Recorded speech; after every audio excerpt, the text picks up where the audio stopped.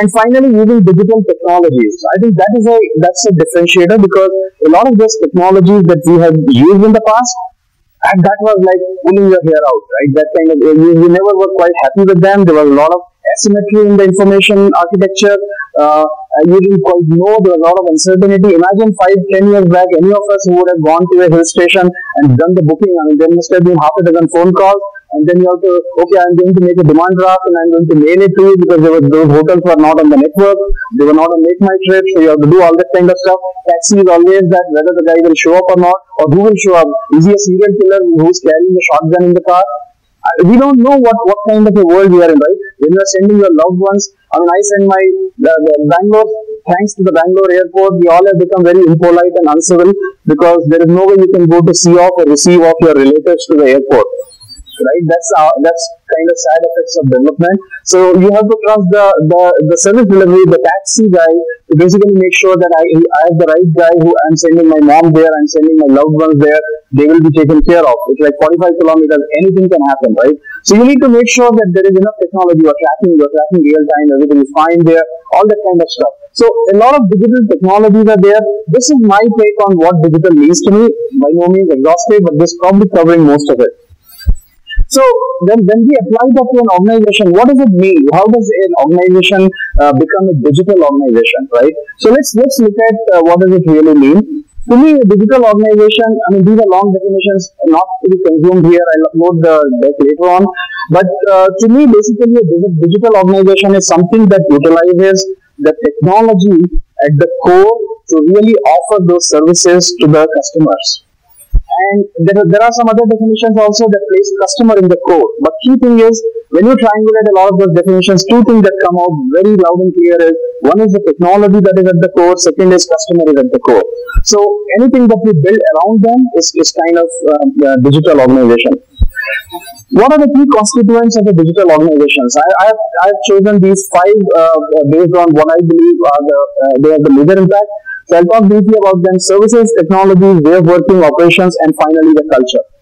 Let's look at each one of them. So when we talk about digital services, today we have started to become unconsciously and subconsciously aware of those digital services. What are those services? For example, these could be omnichannel digital experiences, right? So last 2 months, I've been working on kind of changing my car. So I've been kind of looking at some particular makes and models, and now I see whichever website I go to, I'm kind of seeing those ads there, right? Because somebody has smartly put those cookies on my browser, and I'm kind of seeing them all the time there. So the marketeers are able to reach me kind of with a little bit of my permission to actually invade into my browsing space and show me the relevant ads. Now, if they were showing ads for a 10 crore villa in Devanhalli, then I would be really upset, because that's neither I want nor I can afford that, right? So I don't want to see them. But if that's something that I'm looking for, it's a very timely kind of a thing, it makes sense. It could be integrated digital and physical elements. It does not have to be only limited to digital alone. When we talk of digital, it does not mean, as I will talk about in one of the slides there, not everybody is going to be 100% digital, not in the foreseeable future, and probably never in the future. Right? So we'll always have the physical components here. Product and services design. Today, depending on whatever is your reference, I'm sure you belong to either an Android camp, or you belong to a Microsoft operating mobile camp, or an Apple camp or something, right? Because you love the way those interactions are. You feel that it's an extension of my personality, it's an extension of my identity, right? That's how and you look for those same kind of experiences in products and services. Today, when you, for example, there was this survey done for millennials in the US last year, and they asked 10,000 millennials, what kind of experiences are you expecting? And they said 54% of them said they are expecting digital experiences, but they believe their banks are incapable of offering them. And in fact, they asked them, what kind of experience, who do you think is going to most likely deliver those experiences to you? 73% of them said that futuristic banking experiences are most likely to come from companies such as Google, Apple, and Amazon rather than my bank. That is the level of disruption. People are taking lateral experiences. So, in fact, N26 founder I talked about earlier, he says we want banking to be as easy as downloading from Spotify. Because people have learned to use Spotify much before they are opening a bank account. And by the time they come to open a bank account, their habits, their expectations, their user experience, everything, their mental models are all set around Spotify or Netflix. I mean, they say, if I go on Netflix or on Amazon Prime, I can watch the movie and then I can break it and I go on my second device and I can continue to resume from there. And then I go to my third device and I can resume from there. Why I cannot do the same thing for banking? Why I cannot do the same thing for other kind of application? So your competition, if you are a bank, is not from a bank. Your competition is Amazon, your competition is Netflix, your competition is Spotify, your competition is Uber. Because those experiences are being cross-pollinated and they are raising the bar all the time. That is why product and services design is an extremely important part of those services. Platform discovery, sign up, onboarding. How do you do that? How do you get people on board? How do you make sure that the whole onboarding process is seamless? People are able to sign up fast enough, right? It's a fact that 99% of the apps that we download on our mobile, they are not even open second time. We just delete them if we run out of space, or we don't just bother about using them. So how do you make sure that it's not just about an onboarding experience, but it's actually about people using those apps? That is an important part. The ecosystem design partners. So, for example, if you look at some of those unbundling visuals that I showed, not everybody is reinventing the bank, not everybody is reinventing the retail store, not everybody is reinventing the hotel. What they are doing is they are doing a smart mashup of a lot of technologies. So some part, for example, loyalty program, somebody is offering me visitation management, somebody is offering me reservation system, somebody is offering me back office, somebody is offering me housekeeping, and I'm kind of mashing them up and building a very smart way of integrating them that delivers a very holistic customer experience. All that would be possible not by doing one-off hacks, but really only possible with kind of a platform approach there. Digital interface design, which is driven by customer experience data. So when customer experience tells that, hey, this is how we love to use the product there, and that's when you kind of respond to them, that's the kind of a feedback that we're talking about. So some of you might know, for example, one of my favorite examples I talk about is, there used to be this app back in mid-2000s known as Foursquare. And Foursquare was this app which wherever you go, so you come to Novotel, you check in and you say you upload on your social media and tell your friends that, hey, I checked into Novotel. And then they realized that people were kind of using, but then they were only using one particular feature and they were kind of ignoring everything else there. So they said, what is that feature? And the feature was, come here to Novotel, take a picture, upload on your social media. And this was like 10 years, 12 years back. So nobody else was kind of offering it. And they would just upload on the screen, and that was the only feature. So what did they decide to do with that? They said, let's take this feature out and build an independent product out of it. You all know the name of that product that came out of it. Anyone wants to tell? Instagram. $1 billion value was created not by writing a single line of code, actually by throwing away 90% of the code. So when we talk about coding and when we talk about architecture and we talk about all the fancy stuff, remember value, there was a time when there was a driver of value which was writing lines of code. But as Instagram has shown, because from bourbon.com to Instagram when it became, they threw away 90% of the code and that's how they got to. So when we talk of, and I hope when you dwell deep on this in the next 2 days on technical agility, remember that technical agility is not about just taking care of the code that you have. It is also about being very ruthless and saying, this is deadwood, let me throw it away. Because if we are not able to throw it away, you cannot create Instagram out of it. So, and that can only be possible when you are listening and responding to the customer experience data. If you are ignorant of that and you say my job is only to launch and I am done, it's like one and done kind of a thing. No, sorry. Today's products are not a one and done kind of a thing. Today's products are continuous refinement all the time. And if your eyes are not on the ears are not on the ground, it's not going to happen. Leverage social networking and mobile technologies. I think we all understand that, and it's definitely making the world more transparent about it. So that's the kind of a thing there. So these are some of the digital services that I'm sure most of you would relate to that. I'm sure there might be some more, but there might be a few more. Now, what are the digital technologies? This word has been thrown around a lot in the last few years. Again, there is no one single unique definition of that. And I'm kind of, for the last few years, trying to get my head around it and say, okay, what does really digital technology mean? I won't offer a definition, but I will offer some of the examples of what I consider as digital technologies, and that's a long list. So I can talk about automation, robotic process automation, AI, machine learning, deep learning, natural language processing, understanding generation, chatbots, big data, blockchain, IoT, Internet of Everything, social media networking, augmented reality, 3D printing. Then we talk about autonomous self-driving cars. We talk about software platforms, APIs, and so on and so forth. In general, if you see, the common theme is none of them is shipping atoms. All of them are shipping bits and bytes. They are creating a huge value exchange from a consumer, from a producer to the consumer, and in order to do that, they are just talking about exchanging bits and bytes. So, to me, any technology that essentially is all about creating that rich set of value is, I would call as a digital technology, right? What about the way of working? Now, again, there is no single way of working, but what we are finding out from organizations that are they're embarked on that, the way of working can actually involve multiple facets of that. So one of them is design thinking. We're talking really about people, tech, and business. We're talking about stuff like empathy, ideation, prototyping. Then we are talking about business model canvas, right? And that's where we are talking about, hey, what kind of a business model makes sense to us? Should it be a subscription model? Should it be a pay-per-view? Should it be a freemium model?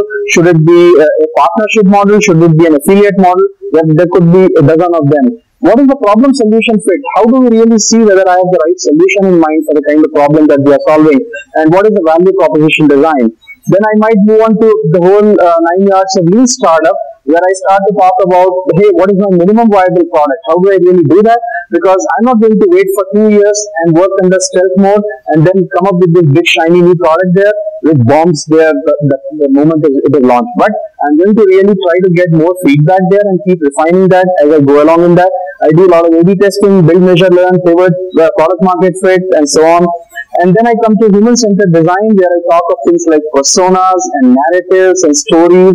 I talk about things like ethnography, because I know that my mental models could be very different from the mental models that my customers have. So unless I really engage in a purposeful ethnography, everything that I do can be a waste of time. And then finally, I come to the agile development, because that is the way, to me, agile development at the end of the day is only about two things. It's one is all about having autonomous teams, which are basically embarking upon a mission. And second is a feedback-driven short iterative cycle. Everything else is kind of bells and whistles to that. But end of the day, one is the sociology of what the team is all about, which is autonomous teams. And second is how do they work, is all about working in short iterative loops, which are driven by the feedback. So that's how I kind of see that way of working is kind of changing for the businesses, especially the digital businesses.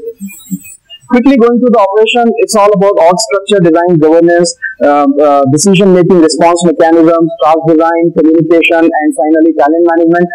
We're not talking this here today, but these are kind of relevant issues for the digital organizations. How do they do that? The last thing I want to talk about quickly is the whole culture piece, right? And culture is something that we all visually, metaphorically, we refer to it as an iceberg. The reason why we refer to it as an iceberg is because, like an iceberg, only 10% is visible, but 90% is under the water. It's not visible to us. Now, what is visible in the organization are these processes and posters and instructions and user manuals and reports and what have you. But this is only a tip of the iceberg, proverbially speaking. The real culture is what you will find in the hallways. The real culture is what you will find around the water coolers. The real culture is what you will find around the smoking corners. The real culture is also what you will find in the restrooms. That is how people collaborate. That is how people talk to each other. And my definition of culture is what and how people choose to work together. That is culture to me, not what is thrust upon them. What is thrust upon them is the company's corporate quality manual and processes. But what they choose to work with is what is the culture really, right? So what are the, so if you look at quickly from analog to digital, it's a busy slide, I'm not going to detail there, but this kind of a good summary of what it is. The whole idea is we're talking about a very flat organization, very responsive organization, where autonomous teams and quick decision making, iteration, which is based on the feedback is kind of the way to work and so on. There was a very interesting survey that was done by McKinsey from Digital Quotient back in 2015, and what they found here was that these are the 4 factors that are critical for digital transformation. And if you look at the third one, they said strong and adaptive culture. In fact, they valued it so much that they said even if apple to apple, you have lesser of technical skills, you can kind of make up for the loss or the lack of technical skills as long as you have the right culture. So that is the real value of culture that is important for us to understand. And when you look at the data that they said culture is the number one barrier. In fact, I'm doing a course right now from Columbia Business School on digital businesses. And my professor, Professor Rogers, the first thing that I keep reading from his books and all is, it's not about technology, it's about culture. People will get the technology. We have seen enough generations of technology changes in the last 400 years, but it's about the culture that's really going to do that. So what are the key things? And then last few slides here. The first thing is about mindset. When we talk about the mindset, what is most important to understand is how people are really embracing the digital mindset. Instead of really looking at it, I went to one company and I was talking to them and I was kind of understanding, and they said, hey, we are trying to become a digital products company and so on, and we have these kind of fabulous products and so on. And I was just trying to, I was just testing the assumption and saying that theoretically, if you have 10% less headcount available, would that increase your productivity? They said, no, it will decrease our productivity. Then I said, you are not digital. Just a simple test. The fact is, you are driven by warm bodies. If you have 500 people, you can get some certain revenue. If you have 700 people, you have more revenue. Whereas 500 people in my days, anyway, big enough size, more than enough for a software product platform company. You should probably be able to create delivery at marginal cost. For example, when you go to Dropbox today, how much do you think it costs Dropbox if 5 of you decide to open up a new account there? It probably costs less than a fraction of a cent. It does not cost them to hire 5 more people in some part of the world and create a new customer service, unlike a traditional service. So when we talk about mindset, we need to think of it as a digital mindset. What will it take for me to really ship the bits and bytes as opposed to thinking in atoms here? The second thing is about skills. We need to understand that there is a new set of skills there. I have identified 5 skills there which I am going to talk about there. The picture is a representation also to say which is technical and which is soft skills. So the first thing is tech. Obviously, we need to understand some of the tech skills that I talked about, right? And I believe that anyone who doesn't understand those tech skills will probably have a challenge in getting some kind of a gainful employment in the future. AI, machine learning, big data, IoT, blockchain. I mean, these things have just taken over what's happening there. The second thing is the ability to automate. There was a time when we were seeking safety in the fact that, oh, I'm the only guy in the company who knows how to do the black magic. Not anymore. If you have to do code push into production 100 times a day, then even you will run out of bandwidth because every time you have to write a script and you have to kind of do that.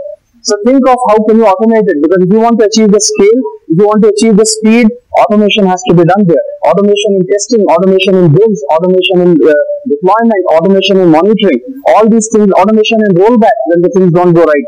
All that has to be a part of it. The third thing is thinking as a platform. There was a time when, for example, if you had to start a new business, if you have to start an insurance business, you would need to think of, oh, I am going to have foot soldiers, they are going to go out, they are going to talk to the people, they are going to offer insurance products. Not anymore. Well, all you need to think of is in terms of a platform. If you can solve the problem of discovery, that people find out your website and then they come, and then it is like do it yourself, Salesforce, just click, and you are all set. That is digital service, where the incremental cost of offering the services is marginally low. The fourth is customer.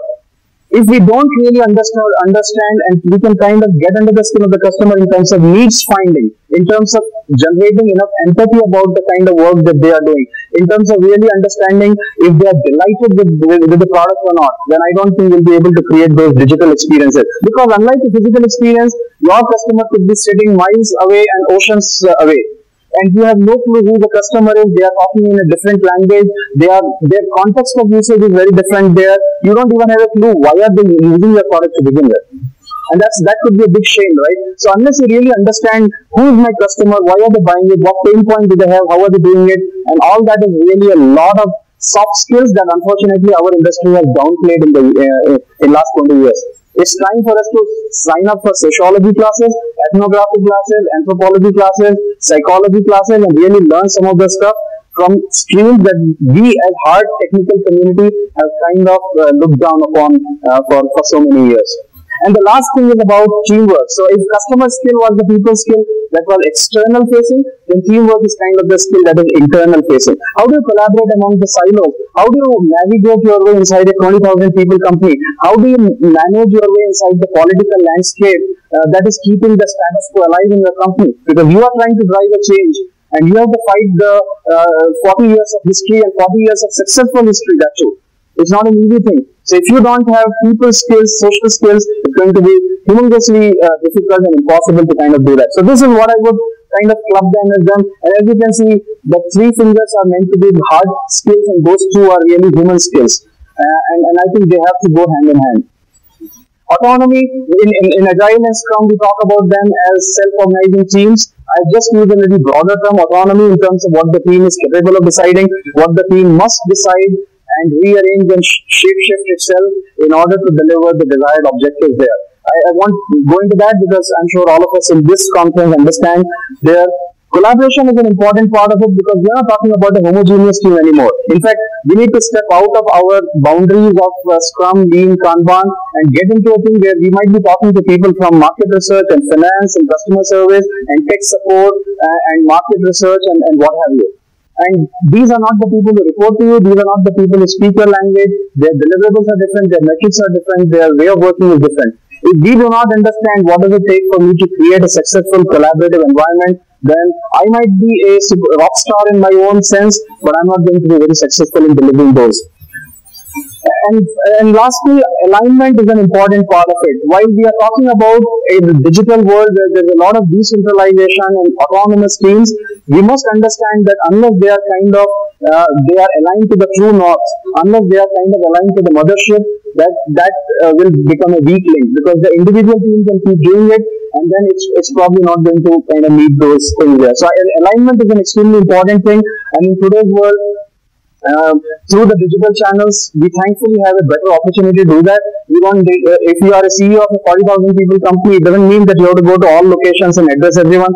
All you need to do is webcast, and all 40,000 people can understand at the same time what is your message, right? So I think it's an important thing for all of us to understand. If you are not the CEO, but you are the project manager, you still need to understand how are you going to make sure that you stay aligned to your manager, right? Because it's very easy to drift apart when we are talking about autonomy. So we have to make sure that there's a constant realignment happening there. So with that, let me just conclude what I talked about.